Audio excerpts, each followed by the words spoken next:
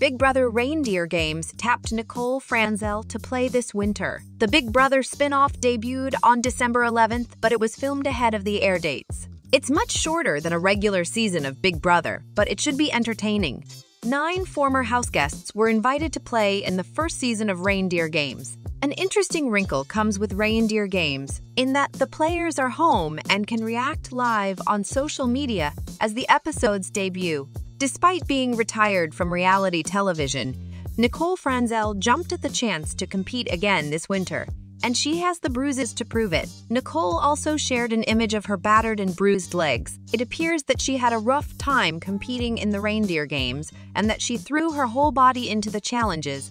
Nicole captioned a new Instagram post. "Working at the North Pole was no freaking joke. My first morning home in 2 weeks. Watch the Reindeer Games tonight on CBS." She added to her post with some heart emojis.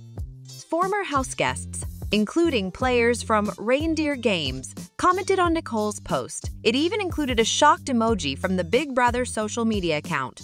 Brittany Haynes joked about Nicole showing her feet online. "Babe, you missed the memo. Feet are sold separately." Big Brother 24 winner Taylor Hale got in on the joke too and said, "I'd post the pics of my bruises, but I'd have to start an OnlyFans for that." Brittany and Taylor are also part of the Big Brother Reindeer Games cast. Reindeer Games co-host Derek Zio got in on the fun too. Feet for free. She's in the giving spirit. The Reindeer Games just started, so who do you think could end up winning the $100,000 cash prize? Let us know in the comments. And don't forget to like and subscribe for more updates on Big Brother and even more reality TV news.